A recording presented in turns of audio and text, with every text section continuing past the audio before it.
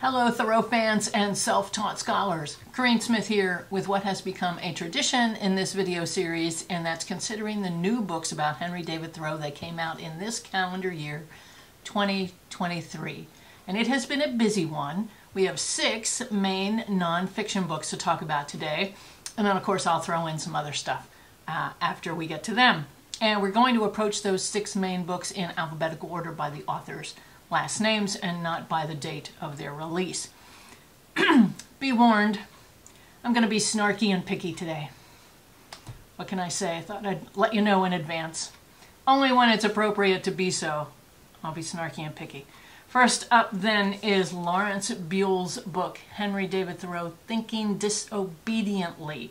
I have heard Larry say that this is the shortest biography he's ever written, which is a good point. A thin volume, chock full of stuff though, and I wouldn't call it a biography either. I consider it instead to be a fresh reconsideration of Thoreau's lives and works, because you should know all the facts about his life and his writings before you step into this book, so that you can understand the points that Larry makes and so that they make more sense to you. I can't summarize his premise any more than that. It's a great review. It's a good reminder of what Henry David Thoreau was all about. Okay, I was a little bothered by the fact that he kept referring to the essay as Civil Disobedience by that title, even though we all know that's not the original title. Thoreau never coined that phrase, yada, yada, yada. Larry does mention the original title, Resistance to Civil Government, somewhere in the middle of the book once, but I don't know, every time I saw Civil Disobedience, coming from professor, I thought, but your results may differ. Put that aside. Nevertheless, Henry David Thoreau, Thinking Disobediently by Lawrence Buell. The last chapter is exceptionally good, and at the end, Larry gives you an extensive bibliography of other books you should read. So you could use this one as a jumping off point for basically embarking on a lifetime of Thoreauvian reading. Yes. Thank you, Larry.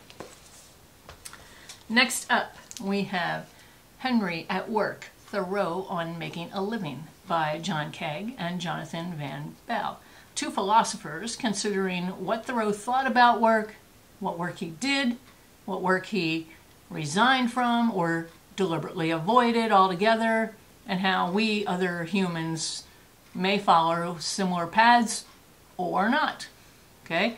Interesting subject matter about work using Thoreau as a foundation, presented in a surprisingly informal and chatty way, coming from a Princeton University Press book.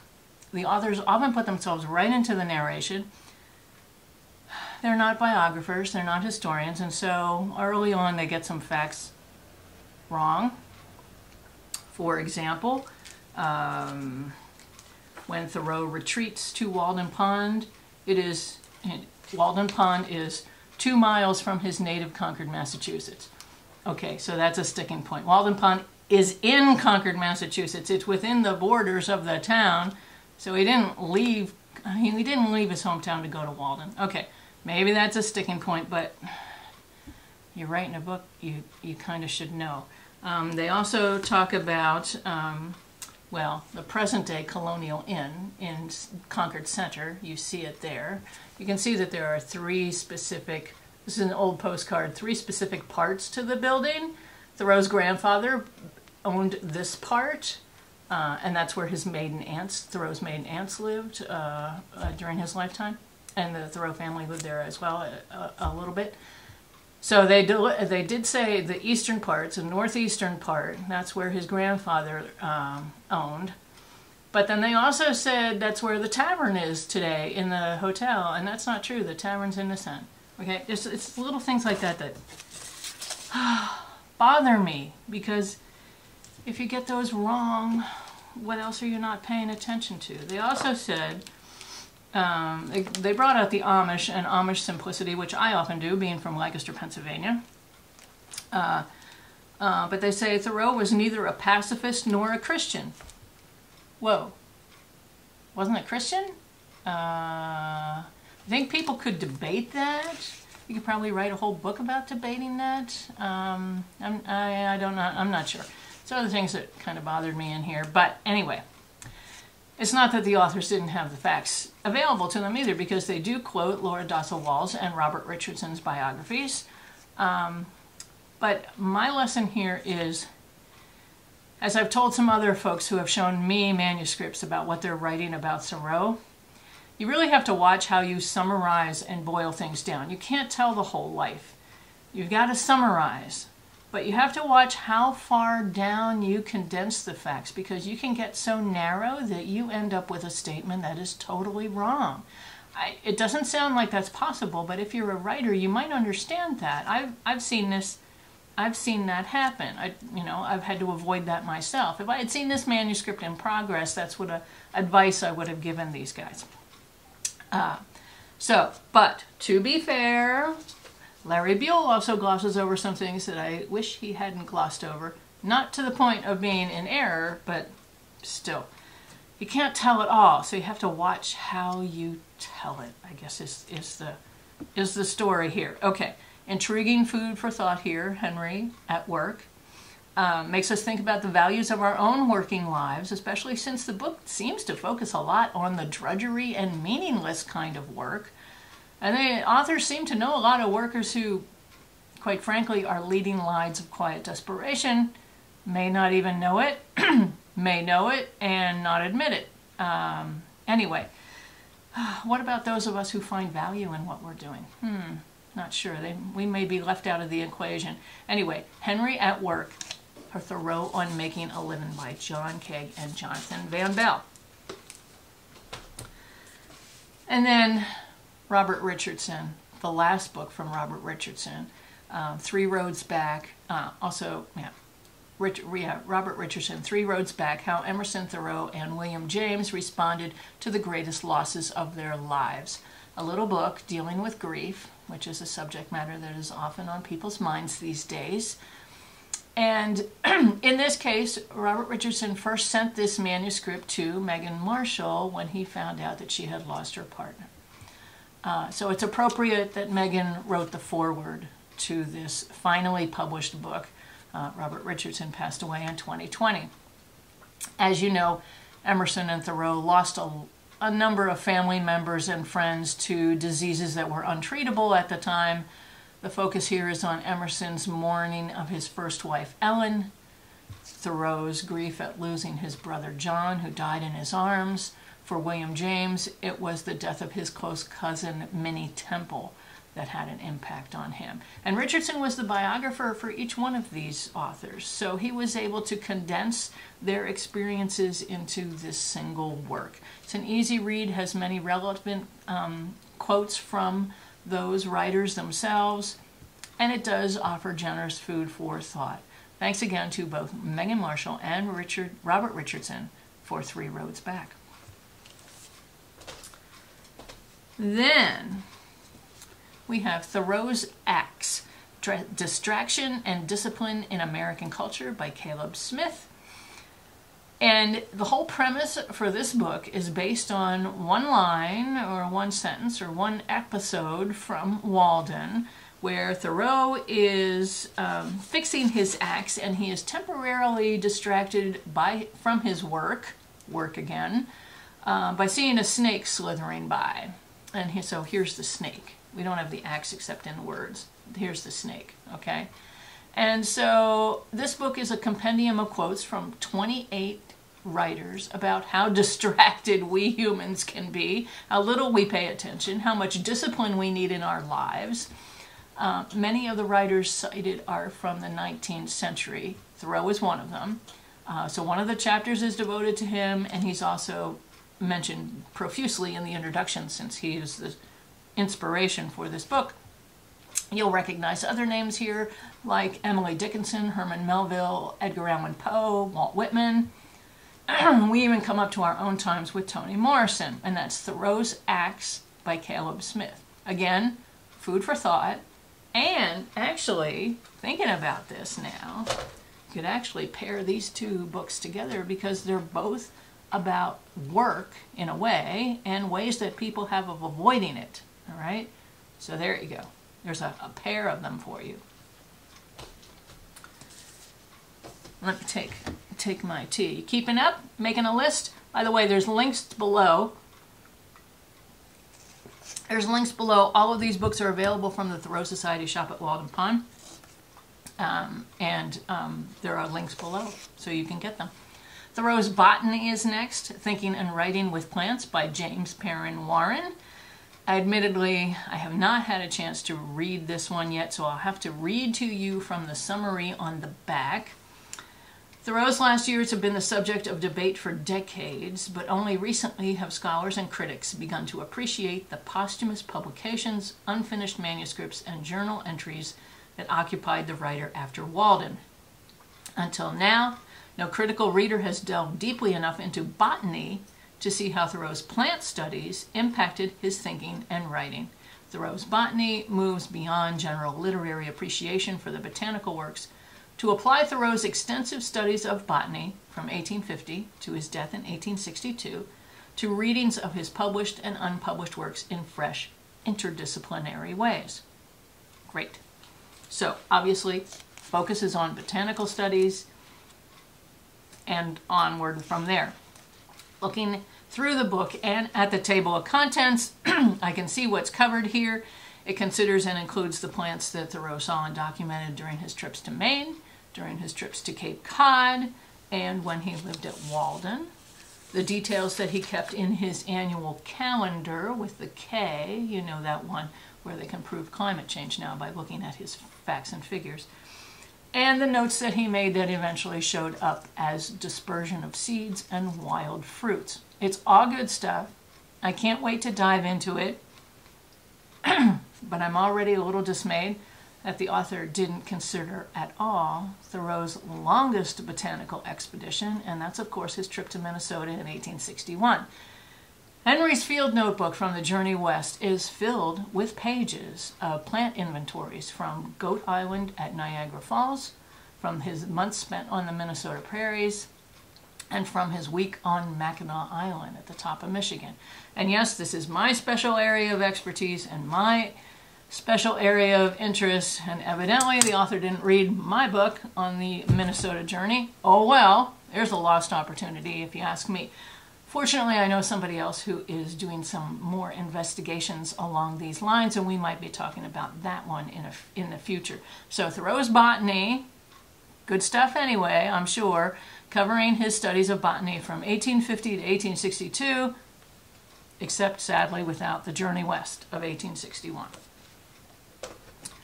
And the last of our 6 main books here is Tramping Monadnock, New Discoveries with Henry David Thoreau by Robert M. Young. Bob is a friend of mine. I've known about his research on Thoreau's Monadnock trips for many years. We've had many discussions about it. I read early versions of this manuscript. Together we hiked Monadnock and some of the trails of the past railroads that Thoreau took to and from the mountain. But Bob has hiked the routes many times. And here he considers all 4 of Thoreau's trips to Mount Monadnock in southern New Hampshire. Past scholars have posed theories about where Thoreau and his friend Ellery Channing would have walked and where they would have camped each time. Bob has studied all the possibilities and the landscapes enough that he's pretty much nailed down the details. He also includes excerpts from Channing's journals, which are hard to get, because Ellery often visited Monadnock after his friend Henry was gone, in remembrance. So if you like the kind of books that allow you to follow yourself in Henry's footsteps, then this is the newest one for you, Tramping Monadnock by Robert M. Young. Thank you, Bob. And so these are the 6 books that were released this year. As I said, they're all available from the Thoreau Society shop at Walden Pond, either in person or online. Links below. But of course, I've got more to talk about. Okay. Yes. What do we have next? Okay. A self-published book that you may be interested in that came out this year is called If Thoreau Had a Bicycle, The Art of the Ride by Mark Kramer. Mark is originally from the United States and has lived in France for a long time. He was inspired by Thoreau's habit of making daily walks, but Mark is instead inspired by bicycling. He is keen on bicycling, so he bicycles all around France and reports on the countryside, what he sees and everything. Takes us on 39 day trips in this book. And as you may imagine, this is a memoir. It's more about Mark and France than it is about Thoreau. But Thoreau was the premise for this book. And so if it strikes a chord with you, there you go. You may want to find a copy of If Thoreau Had a Bicycle. A book that I read this year and loved was American Ramble, A Walk of Memory and Renewal by Neil King Jr. I like to read books from people who have made walking expeditions, and I made another video recommending some of the ones that I'd read, beginning of course with Thoreau's essay Walking. In spring of 2021, journalist Neil King decided to walk from Washington, D.C. to New York City, through Maryland, Pennsylvania, New Jersey, New York, in times when the nation was divided, to see what he could see, to see how people were doing, and also to see what he was feeling after surviving a bout with cancer. This was a noble effort to undertake. Spring of 2021, we were still lingering with the pandemic, so there was that added challenge to the task. It took him 25 days. Neil cites Thoreau a number of times in the book, even though this journey was not singularly inspired by Thoreau's habit of walking, okay? And when Neil got to northern New Jersey, he especially wanted to find the Eagleswood property that Thoreau was paid to survey in Perth Amboy in 1856. This is one of the few times when somebody has done this. Now, friend Wayne Dilts, a Thoreau Society member from New Jersey, went to the same place and wrote about what he found a while ago. You can find Wayne's article in his book Thoreauviana. But for a casual bystander or a random journalist, so to speak, to decide to detour to see Perth Amboy and to see where Thoreau was, that is something different. And the whole book is intriguing, especially if you're like me and you're from one of the places that he walks through and you've spent time in some of these places. That's American Ramble by Neil King Jr. Now, here's a tangent to follow into fiction. Fiction, yes, fiction. Because last year, in 2022, we had Amanda Flower's book, Because I Could Not Stop for Death. Okay. You probably can figure out who the main character is in this historical fiction mystery novel, right? Because I Could Not Stop for Death is the first line of a poem by Emily Dickinson. Okay, so the year is 1855, January 1855. This book features Emily Dickinson as an amateur detective in her hometown of Amherst, Massachusetts. She teams up with her maid, Willa Noble, when Willa's younger brother is unfortunately accidentally killed. Was his death really an accident, or was somebody really responsible? These are the questions that Emily asks, and she drags Willa into an amateur investigation. And they're looking for the answers. And you may say, why are you even mentioning this, Corinne? Emily Dickinson is not a transcendentalist. Amherst is not conquered, yada, yada, yada. This is historical fiction. It's a mystery. You know, you're right. It's all too true. But the second book in the series came out just a little bit ago, and it's called I Heard a Fly Buzz When I Died. Again, first line from a poem. This one is set in August of 1856. This one may interest you more because Amherst is all agog that Mr. Ralph Waldo Emerson from Concord is coming to speak at a literary seminar session at Amherst College. Wow. Cool beans.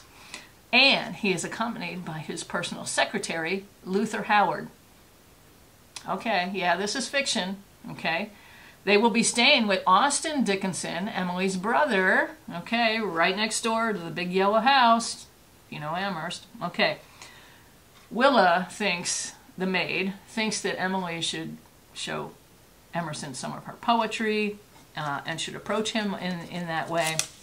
At the same time, Emerson's secretary, Luther Howard, seems to be doing some approaching of his own onto Emily and her sister Lavinia, especially Lavinia, maybe courting her, okay, which could be exciting, except that in this mystery episode, what do you know, unfortunately Luther comes to his own demise.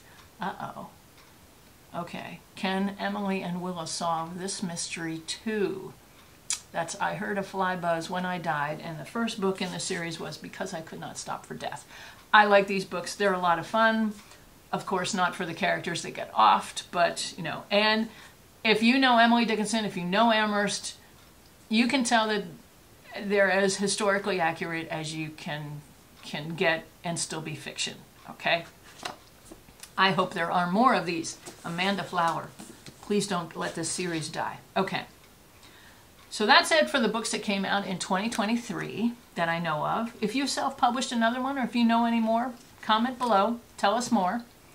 What do we know about what books are coming out in 2024? Well, Barry Andrews will have a new book coming out at the end of March. You probably know that Barry has given us a number of quote books and self-guided study guides for reading Thoreau and Emerson and the Transcendentalists, right? Okay, so the one coming out in March is going to be The Gospel According to This Moment, the Spiritual Message of Henry David Thoreau. Here, Barry's going to focus on religion, which is, of course, his specialty. And according to the official book description, he's going to explore the nature of Thoreau's spiritual message, what he called the gospel according to this moment, which enables a flourishing and deliberate life. Barry shows us that Thoreau can be a spiritual guide who can teach us an alternative way of being religious in the world. In March, Gospel According to This Moment, by Barry Andrews. And then another book edited by Jeff Wisner is scheduled to come out in May. Jeff already gave us Thoreau's Animals and Thoreau's Wildflowers.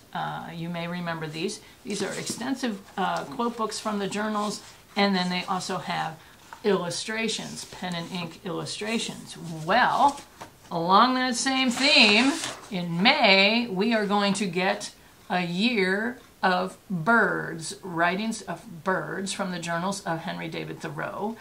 You assume that it will follow the same pattern as those two other books, even though it's going to have another publisher. This one will have 150 color illustrations by Barry Van Dusen and a foreword by Thoreau Society's very own Peter Alden, international bird expert Peter Alden. So, something to look forward to in May, A Year of Birds, edited by Jeff Wisner, with illustrations by Barry Van Dusen and foreword by Peter Alden. Now, additionally, I want to show you, this is not coming out this year, this is not coming out next year, but I want to share with you a book that you may come upon in your search for all things Thoreau or all things Walden, and I want to tell you about it so you can decide whether you want to get it or not, all right? You may turn up with a funky little book that doesn't have much to do with Thoreau at all, except as a tangent in the title, and it's called What Do You Hear from Walden Pond by Jack Douglas. Evidently came out in 1971 in hardback. This is the 74 paperback with the provocative image on the title. A guy writing on a typewriter in a pool with all kinds of scantily clad people behind him, right? Okay. Came out in 74. Jack Douglas was a comedy writer. He had been one for 25 years, and then he gained a new young family. They moved to the remote bush country of northern Ontario to get away from it all. Not because of Henry David Thoreau, but just to get away from Hollywood. 2 years later, Jack got a call to return to Hollywood to write a script for a television movie. And after lots of deliberation and thought, he decided to take the job move his whole family back to Los Angeles. So the majority of the book is about him dealing with the demands of strong personalities in the business and celebrities, as well as living in a major metropolitan area after years of being in the wild. Everybody knew that he had come back from the outback, so to speak. So at a Hollywood party one night, someone who had already been drinking a little bit turned to him and said, "What do you hear from Walden Pond?" And Jack replied immediately, "They got big trouble up there. Thoreau just killed his agent." So the guy didn't know what to do in response and wasn't sure what Jack meant or whether he was serious. So anyway, that's the whole of Thoreau in the book, except for the dedication. The dedication says, "To Henry David Thoreau, who said, 'The spending of the best part of one's life earning money is a questionable pursuit.' Work again." And to J. Paul Getty, who said, "Huh?" And then on the back it says, "Life in the serene Canadian wilds may be everyone's dream, but too many murmuring pines can soon drive a man thoroughly mad." Thoreau-ly, mad. So when Jack Douglas got an offer to write comedy material for a top Hollywood comic, he grabbed it. Okay? So it's told with sarcasm, sardonic wit. He's a comedy writer, and it's the kind of book that you find in the 60s that's about the business. You'll zip right through this one if you get it accidentally or deliberately. It's a lot of fun too. It's revealing about what the business was like back in the late 60s. And remember, this was a time when Thoreau was coming to the forefront in quotes on posters and, anniversary books in the 60s on his death. The 60s were a reinvigoration of his reputation. And so it's not unusual that somebody would use "What Do You Hear from Walden Pond" as a comedy book title, right? Okay. Just warning you in case you get it. Thank you, Jack Douglas. So that wraps up our new books for 2023. Again, if you know of others, please write them in the comments below. I'm Corinne Smith. Now, go read some of this great stuff, okay? I've given you a lot of options here. Go read.